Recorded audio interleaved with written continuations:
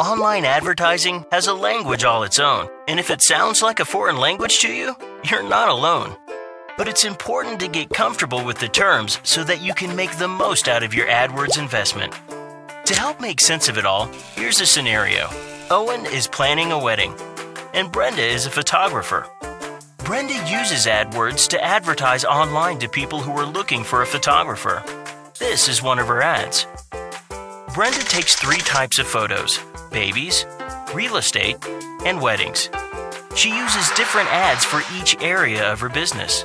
Each collection of ads makes up an ad group. Brenda assigns to each ad group the words and phrases that are relevant to that part of her business. These are keywords. AdWords uses keywords to help decide which ads to show to people searching for things online. Brenda's 3 ad groups make up a campaign. The campaign is where Brenda decides big picture things like her preferences for the devices her ads will show up on and how much she spends. Owen types experienced wedding photographer into Google.com. The phrase experienced wedding photographer is his search term. He sees 2 types of search results. Organic search results, located in the middle of the page, are the websites that match Owen's search term.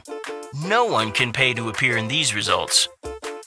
The second type of results, paid results, are usually located at the top, bottom, or right side of the page.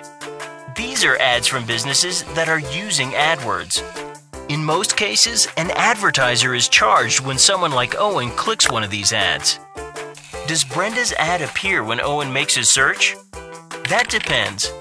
Whenever someone uses Google to search, there's an auction that determines which ads appear and in which order. 2 main factors determine the outcome: how much an advertiser is willing to pay for a click, which is a bid, and something called quality score. Quality score is an estimate of how relevant and useful your ad and the page on your website it links to are to someone seeing your ad.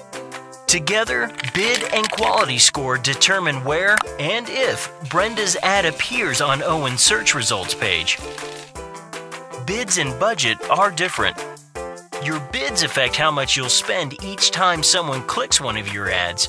Your budget affects how much you'll spend each day on your entire campaign, which influences how often your ads are shown. As it turns out, Brenda's ad appears on Owen's search results page. This is an impression.